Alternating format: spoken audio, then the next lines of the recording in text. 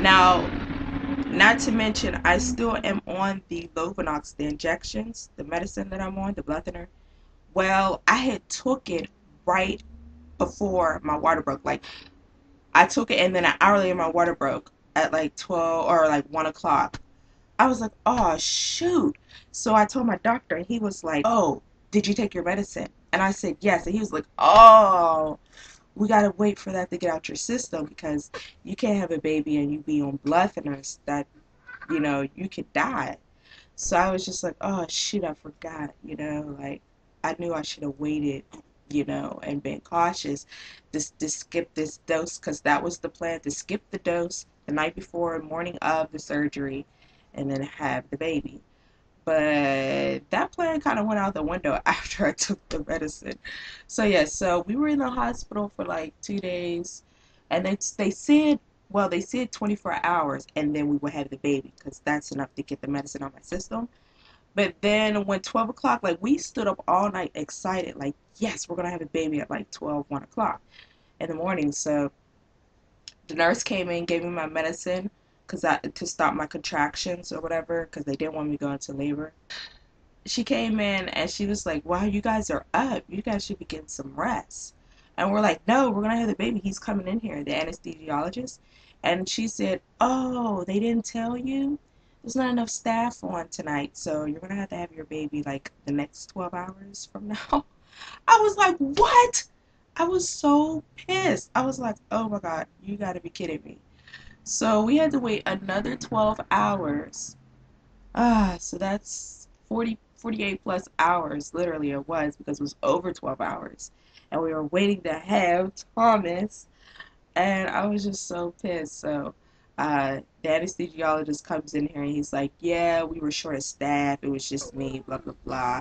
And I'm just like, well, why didn't you say that? You know what I mean? You have me all excited waiting to be done being pregnant. So yeah, so after waiting and being in the hospitals, and oh, not to mention when I got admitted finally into my room on the labor floor, um, yeah, I had all of my old nurses. It was just like amazing that these people were still here, and they recognized me right away, like my last name, and there was like four nurses come in my room when there's supposed to be one. And they were all like, oh my God, you're back. Oh my Lord, how is Talia? Blah, blah, blah. And oh my goodness, this is the 33 weeker. And since we had been in the hospital so long, it was like very touching because we had like got a relationship from the nurses, like on a cool base. Like some of them, like some of the staff and stuff at the hospital or whatever, like we actually kept in contact. So it was just a really great feeling to see them again.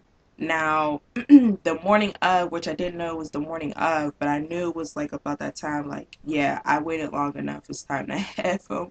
And the medicine is definitely on my system. So it was like around 7:50, going on almost 8 o'clock. And the anesthesiologist, he came in again and he was all suited up and ready, and I was just like, yes, this is it, this is for sure it. When I see all the surgical gear and stuff, I was so excited. I was like, yes, this is finally it. So then he told me that there was going to be somebody before me and that I was going to be next. So I was like really excited. So the one before me, she went at 8 o'clock, and then I went in to be prepped at 9 or something. So I was just like, yes, finally. So he said, we'll come get you around 9 o'clock. And after they were done with her, they came and got me. This time around, my C-section, it went wonderful. Like, the nurse was like literally coaching me and singing to me and making sure that I was okay because I was kind of nervous a little bit, but knew what to expect this time because it was a spinal tap. And then we had Thomas at 9:42 a.m.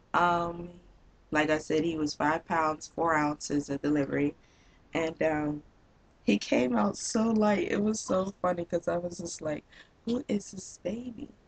And he was like crying, but he wasn't like screaming.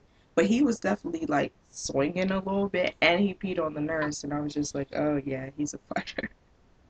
But he wasn't like Talia. He just doesn't like personal space, which I'm learning that now because he doesn't like nobody to give him kisses, nobody to like hug him, be all up in his face because he starts swinging and he gets a little bit flustered.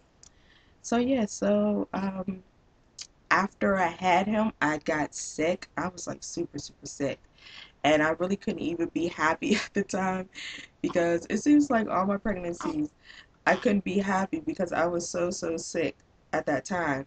And so I really didn't get a chance to soak in, like, wow, I have a son. Like, I couldn't even think. I was throwing up and I don't know. So they gave me this medicine and then I was drowsy for the whole day, like out of it. Oh, I was so pissed. Like, why would you give me that medicine?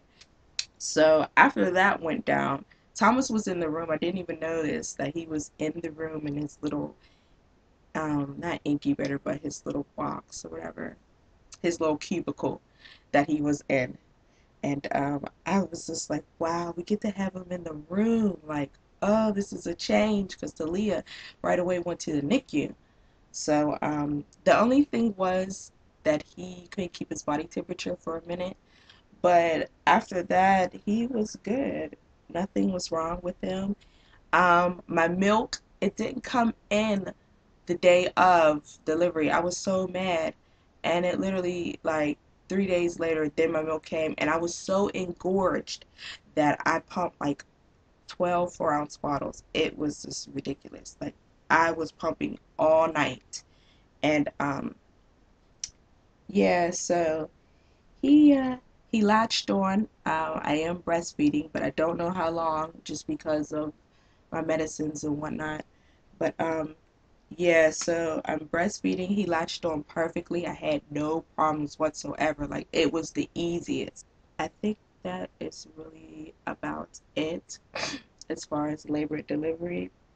We got to take him home right away, which was exciting because we didn't have to wait days or months like Talia. So it was great. I'll show you guys again, Thomas. Yes, it is Thomas. And he's so cool. And he's so cool with his little pink little self. Say bye bye. See you guys. Bye.